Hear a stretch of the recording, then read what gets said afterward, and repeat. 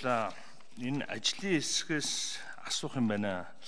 За ингээ улсын тусгай хамгаалтанд бол Дорногов аймгаас Айраг сумын цагаан дилийн агуй Хөвсгөл сумын гүн өшөөний хоолойг байгалийн нөөц газарт ингээ авчижээ. Энэ үнд одоо талархаж байна.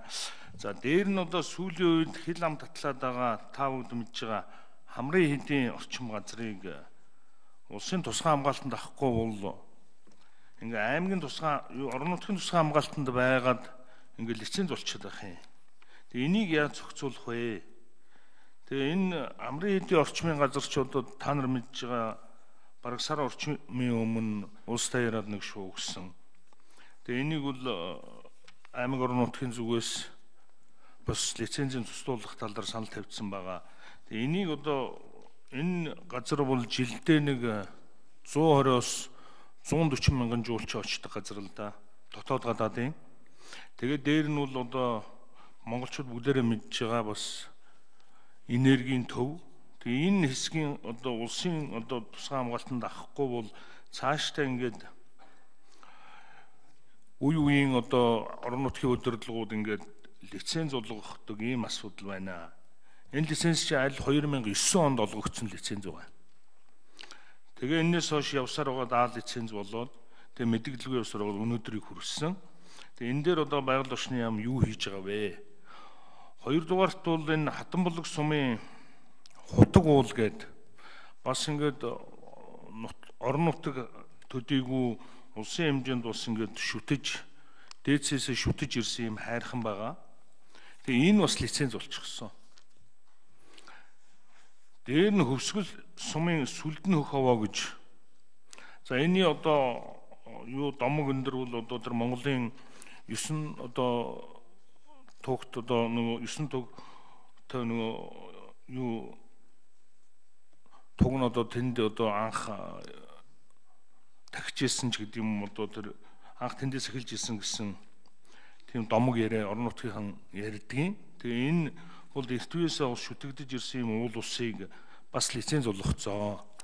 Тэр энийг одоо цуцлуулах тал дээр байгаль орчны яам бас тусал дэмжиж тийм өгдөг тийм юу боломж юу? Дээрэс нь мөн жалгаагүй энэ аль 2009-өөс 14 оны хооронд олгогдсон ийм лицензүүд байгаа.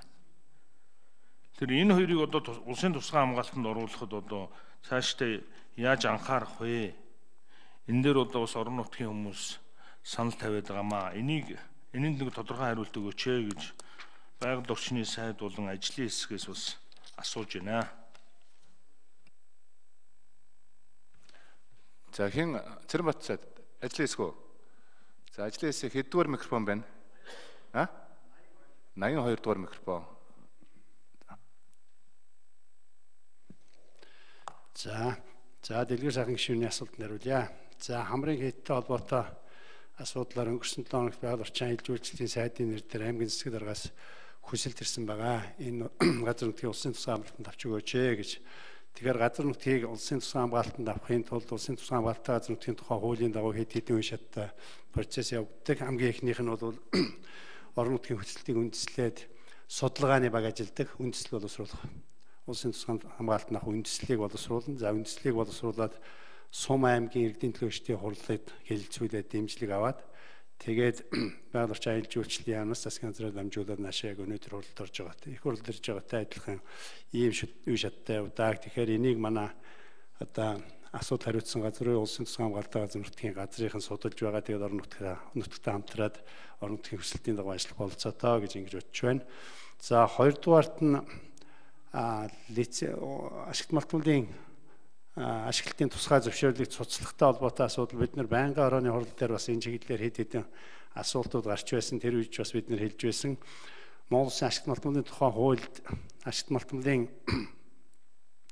ашиглалтын тусгай зөвшөөрлийг цуцлах 7 үндэслэл байдаг. Энэний нэг нь байгаль орчны хуулиар хүлээсэн байгаль орчныг хамгаалах нөхөн сэргээх үүргээ биелүүлээг болвол цуцлж болно гэсэн нэг үндэслэл байдгийн. Гэхдээ цуцлж болно гэдэг нь энэ чиглэлээр орон нутгаас дүгнэлт гаргаж ирээд дүгнэлтийг нь байгаль орчин аялал жуулчлалын яам дээр ажлын хэсэг үзээд энэ дүгнэлт үндэслэлтэй байна гэдэг саналыг гаргаад ашигт малтмалын хэрэг эрхлэх газарт хөргүүлээд ашигт малтмалын хэрэг эрхлэх газар лицензийг олгосон газар нь цуцалдаг ийм эрх зүйн зохицуулалттай байгаа зөв өнгөрсөн хугацаанд яг энэ байгаль орчны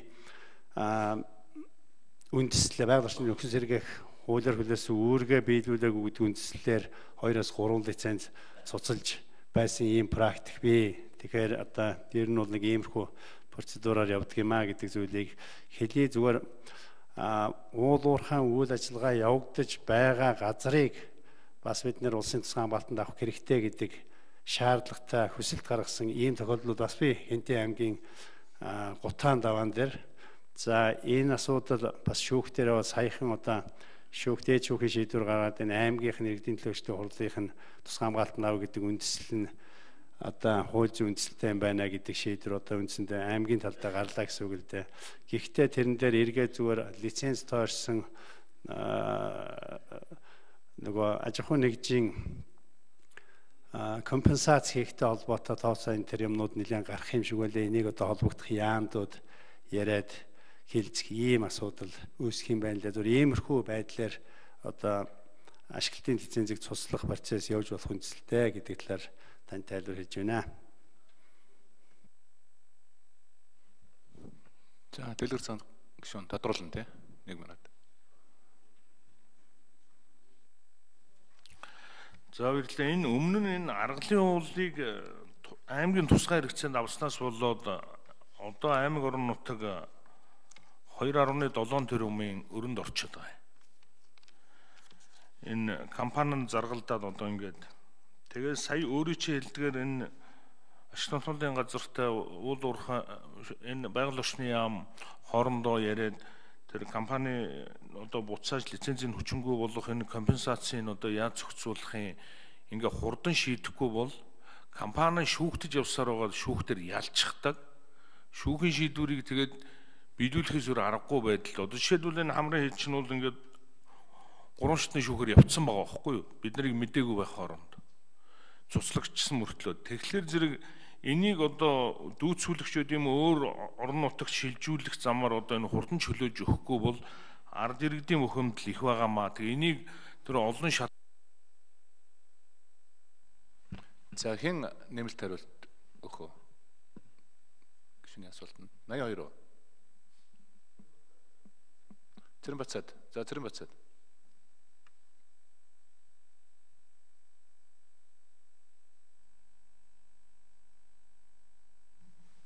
За Дэлгэрсайхан гишүүн тодруулган дээр гол биднэр дээр байгаа хүндрэл яг таны хэлж байгаа юм л болчихдог. Байгаль орчин аялал жуулчлалын яам одоо тухайн газар нутаг дээр одоо тусгай хамгаалалттай газар нутгийн талаарх бүрэн эрхийг аймаг нийслэл сум дүүргийн засагт арга хэрэгжүүлнэ, бүх мэдээллүүд өгөх ёстой гэдгийг өгч яддаг.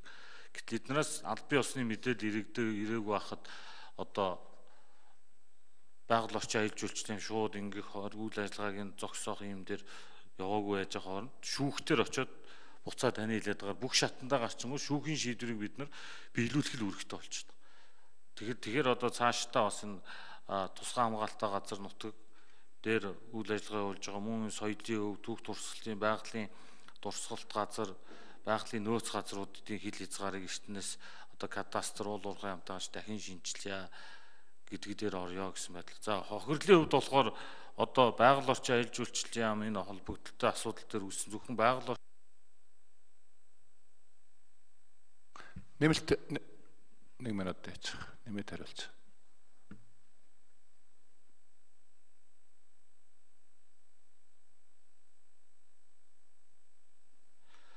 сая таны хэлж байгаа тэр бид нар лиценз туслах зөвхөн уул уурхайн үйл ажиллагааны улмаас нөхөн сэргээлтээ хийгдээгүй л бол байгаль орчин аялал жуулчлалын яамнаас лицензийг шууд одоо туслах эрх үүсэж байгаа. Тэгэхээр одоо цаашдаа манай нутгийн өөрөө өдөрт төсний байгууллага, багийн засаг дарга, багийн нийтийн хурал, сумын иргэдийн төлөөлөгчдийн хурал, сумын засагт дарга нар илүү хариуцлагатай одоо газар нутаг дээр одоо Монгол улсын хууль тогтоомжийг одоо биелүүлэх үүргээл одоо сайн биелүүлдэг болчих юм бол энэ маргаан багаснаа л гэж үзэж байгаа.